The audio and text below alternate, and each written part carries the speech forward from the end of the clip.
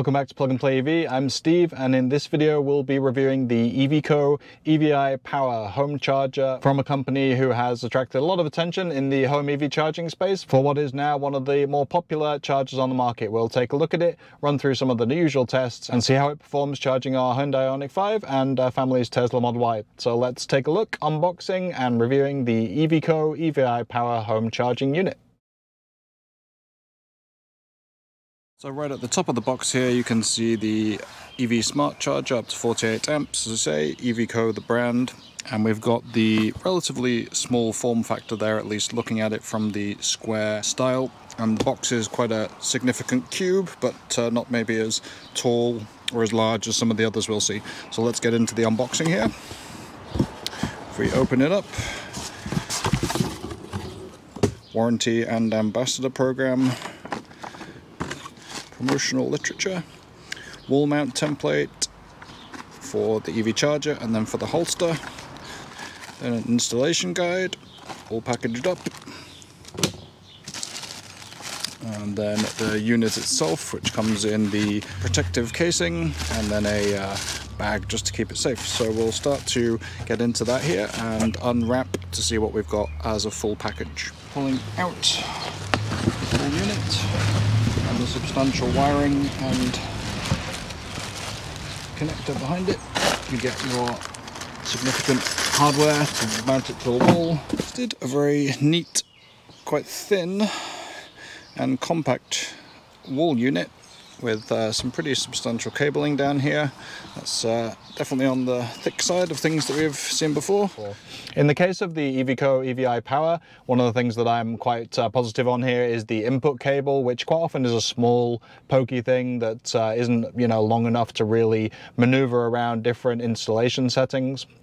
And we have had that problem with other units before. In the case of the EVIPOWER unit, it is just above 3 foot and has a nice amount of flex that you can use to accommodate different 240 volt outlet settings. So wherever it's positioned and oriented, if it's been put in a different way up, if it's too low to the ground, you have that flexibility to turn it and still get the EVIPOWER unit mounted. So that's a nice little addition, and it's 3 times longer than some of the competing products. Holster for your J1772 cable.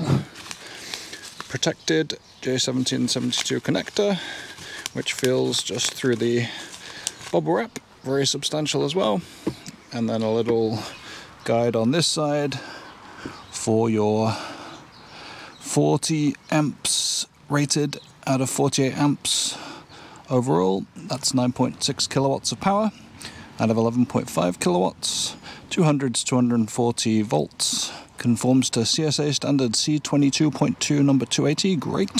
You've got your charging status indicator, green light equals please plug in, flashing green light equals plugged in, flashing blue light equals charging, solid blue light equals charging finished, and a red flashing light equals a fault.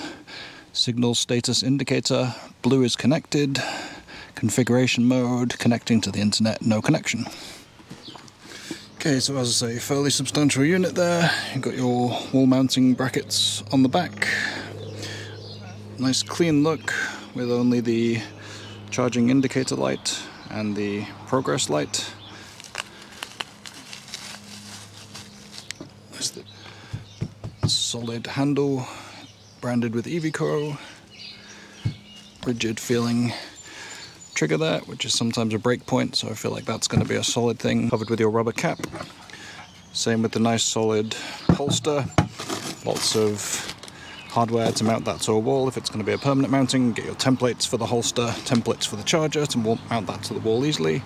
Installation guide, which one, as I say, just a big piece of promotional literature there, and the box from whence it came. So let's get into the stats of the EVIQO home charger, the specs, and give it a try charging the IONIQ 5. Okay, so all hooked up, and we've got the wire run helping this out. Solid connector as we talked about. Let's get it plugged in. That's a 25-foot cable, as I say.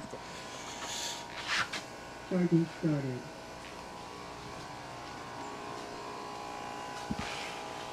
Then you've got your charging indicator light flashing on the EVIQO logo, and this is your status indicator. So we've been through this earlier on. Just for your status indicator light is solid blue. So all fairly standard stuff. Let's look at the rate.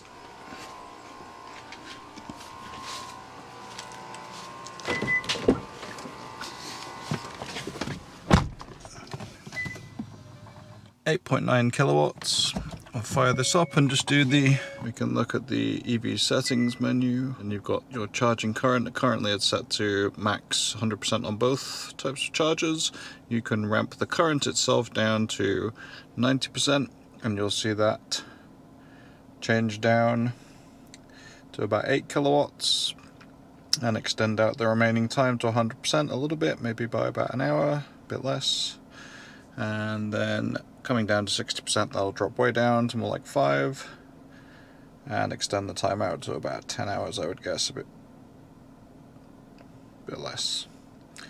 So not too bad in either case. And then you can do this stuff in the app as well. It's worth noting through the app that there are some interesting features. Nothing groundbreaking in there. You can schedule 3 different types of charging time and put a kilowatt hour price to that. So if you've got time of use rates, cheaper overnight, for example, that kind of thing, you can set that lower rate and understand how much less you're paying overnight than when you charge in the day if you need to. Amperage, you can bring this down again. This is a bit less granular in the Hyundai IONIQ 5 than it is in something like a Tesla, and you can then do that in the EVIQO app as well, so that you can dial down the amperage from that maximum, extend the charge out if you want to just have it charged to 100% overnight, and maybe it's going to be a bit too quick for you.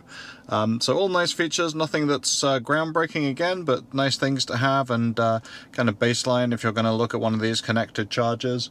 Haven't been able to get that set up yet, but I'll put some screenshots over of the different features that come with the EVIQO app, all kind of standard stuff. It'll hook up to your home Wi-Fi, what the rate is doing, when it's going to complete charging, power that's flowing, scheduled charging, all that good stuff. And the unit itself has that big advantage of the input cable. That's probably the biggest piece that I'm finding of value for various different installation types right now. Everything else, good solid unit, well reliably built. Seems like it'd take a lot of drops. It's got a rugged handle, rugged clip. The build quality of the unit itself is very good, very sleek, clean, so no complaints at all. It's doing its job well in the charging tests. We'll get it on the Tesla after this one once it's done, and see how everything hooks up. So solid blue light if the car is off. If you're in it and it's turned on, it'll keep drawing some power until you turn it off, at which point it's a flashing green light. But if you leave the car as it would be normally, not sitting inside its charge, just turning it off and walking away, you'll get to that target charge and it'll stop itself.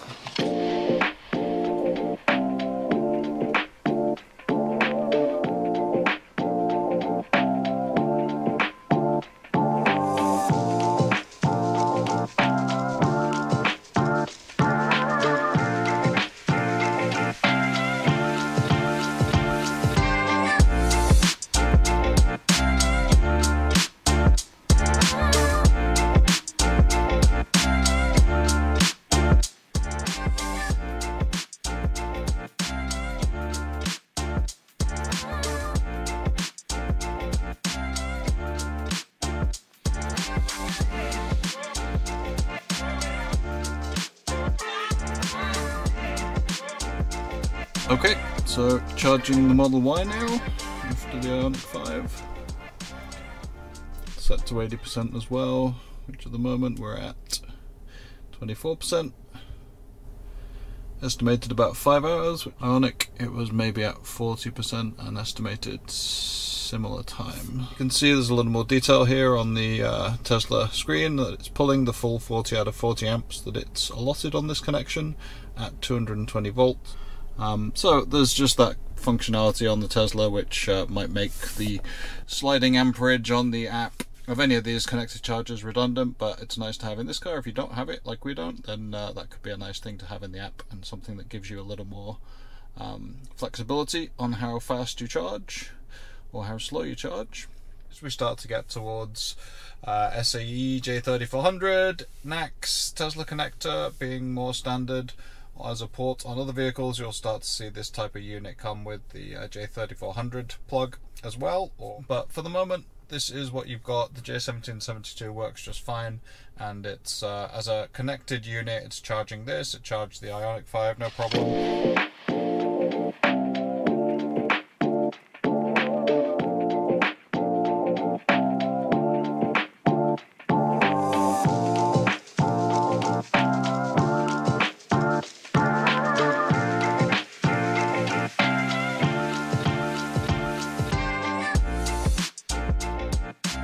So that's a wrap on the review of the EVIQO EVIPOWER home charging unit. What do you think? Is this one that you would consider for your home charging and your electric vehicle? Was it something that you'd maybe consider taking on the road or to a second location? What are the advantages and disadvantages of this unit? Let us know down in the comments. Thanks for watching and see you in the next one. Cheers.